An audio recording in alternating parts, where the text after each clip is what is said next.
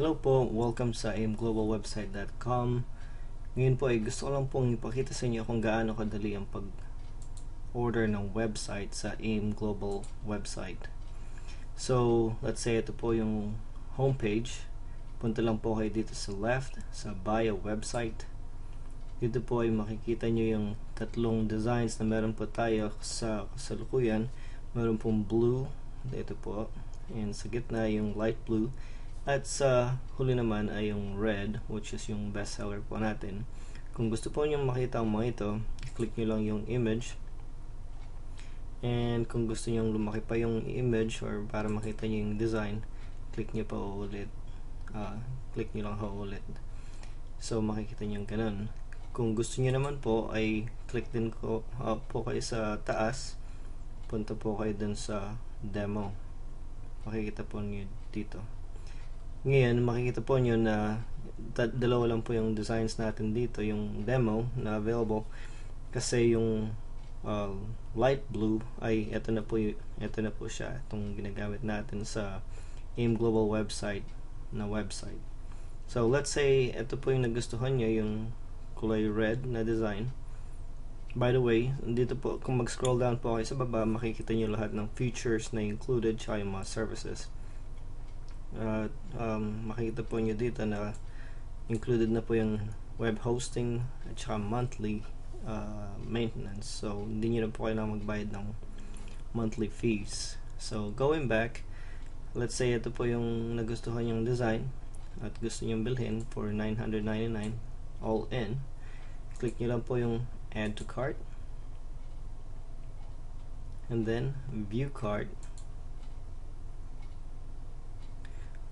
Ayan, makikita po ninyo dito yung confirmation kung ano po yung binibili ninyo, which is this red design for 999 pesos. Then click nyo lang po yung proceed to checkout.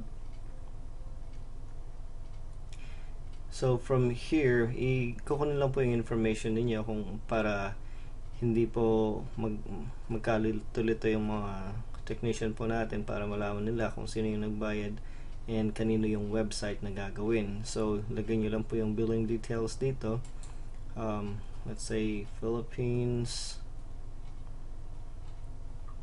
Click po natin yung Philippines. By the way, yung may red stars or asterisk, yung text boxes, ibig sabihin po yan ay required po yung information. So, paki-provide na lang po yun para lagay natin sa inyong account.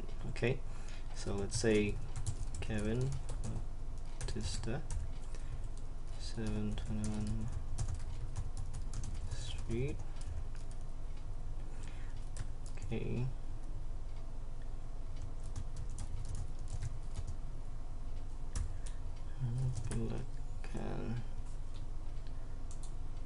and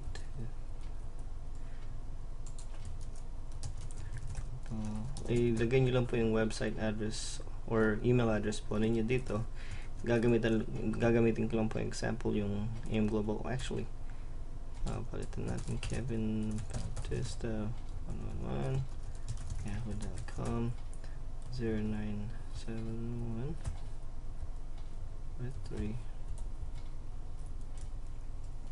Okay, so kapag nalagay nyo na po yung information doon, makikita nyo dito sa baba kung yung dalawang yung iba-ibang payment options po natin. Kung gusto nyo gumamit ng credit card or debit card, Master, Visa or PayPal, click nyo lang po itong bilog dito. Pero kung gusto nyo pong magbayad through Cebuana or ML or Western Union or LBC, click lang po kayo dito. Okay, and since kung ito po yung payment option na pipiliin ninyo, please pakitandaan nyo lang po kung yung information dito po ninyo ipapadala sa kay Mr. Pascual sa address na to at sa cellphone. Ito po yung cellphone number niya tsaka yung email address. Okay, and Kung sa PayPal naman or credit card, kahit wala po kayong PayPal account, ito po yung i-click ninyo, then proceed to PayPal. Kung Cebuana naman, Cebuana, tapos place order. So let's say Cebuana po yung gagamitin natin or gagamitin natin payment option. So click natin yung place order. Ipaprocess ng website. Ngayon, makikita po ninyo dito na may order number na tayo. So ito po yung order number ninyo. Pwede nyo ay pakicopy na lang po ito, pakisulat somewhere para kapag nagbayad po kayo sa Cebuana or kahit alin dito, ma-reference po ninyo yung order number para malaman po ng ating mga technicians kung kanino yung bayad, para po hindi mapunta yung bayad nyo sa ibang tao or yung order ninyo sa ibang tao. Okay, so ito po yung information.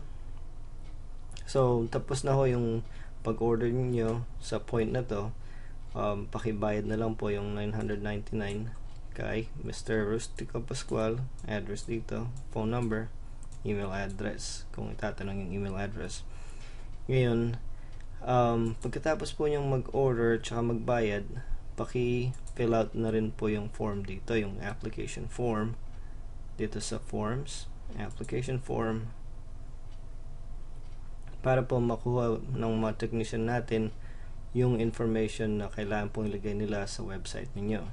So pretty self-explanatory lang po ito, yung name, address, phone number, email address.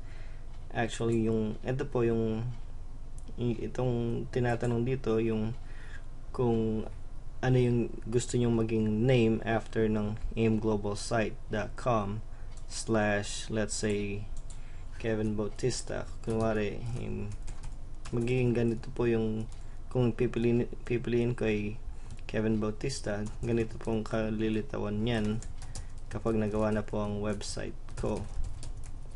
Kevin Bautista, ganyan po siya. So yung lagay nyo lang po kung ano yung preference nyong, kung ano po yung preferred na name ninyo dito after yung /. Okay, dito po, ito po, hindi nyo na kailangang ilagay dito kung ano yung preferred theme niyo kung nag-order na po kayo, kasi masusulat naman dun kung ano yung in-order niyo, kung red, blue, or light blue. Ito po ay para lang dun sa mga hindi pa nag-order. Okay, kung ito pa lang po yung first time nilang mag-fill out ng form or nagbayad na without filling out yung form or buying it through this website.